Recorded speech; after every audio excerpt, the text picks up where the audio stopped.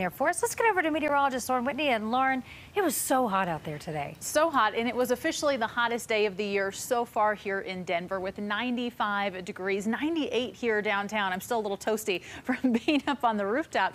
82 is the normal, so we continue to be well above that, and we're going to stay well above that once we get back into the weekend. But tomorrow, we actually will be at normal. We have 85 right now from our weather watcher Ed Powers in Marshdale, and across the state, it's still really toasty. I mean, it's 99 still in Pueblo, 97 in La Junta, 96 in Lamar, 98 still in Greeley. We're in the 80s in the high country, and then 80s to the 90s off to the west.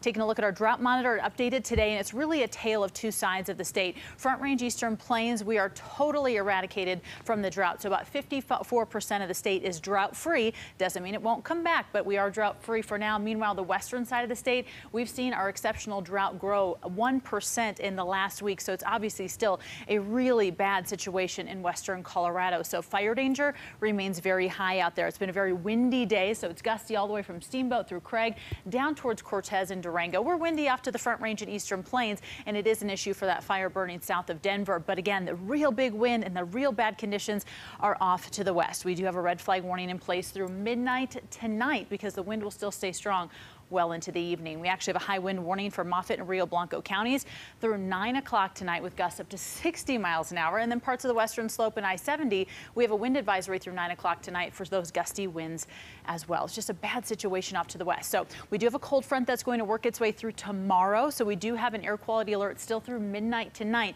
But with that front moving through and a little bit more wind, we should see some of this bad air push out of here a bit more. So still in place as for the same areas that we have been seeing the last couple of days. But again, it should get a little bit better tomorrow.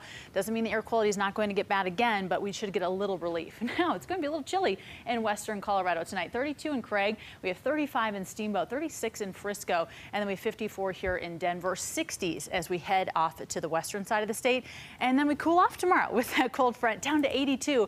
A normal day. It will actually be where we should be for this time of year. 83 in Fort Collins and Greeley. We have the 80s out east, 70s, 80s in the high country with the 80s to the 90s off to the west. Now, looking at this 5-day forecast, unfortunately, that's not going to last for too long. So enjoy that 82 while it lasts, because it's certainly going to be a bit toasty around here very quickly. Low 90s throughout the weekend, but then we're in the upper 90s on Monday and Tuesday. Now, with warm temperatures like this, you may be wondering, what's the long-range forecast looking like as we head into the winter?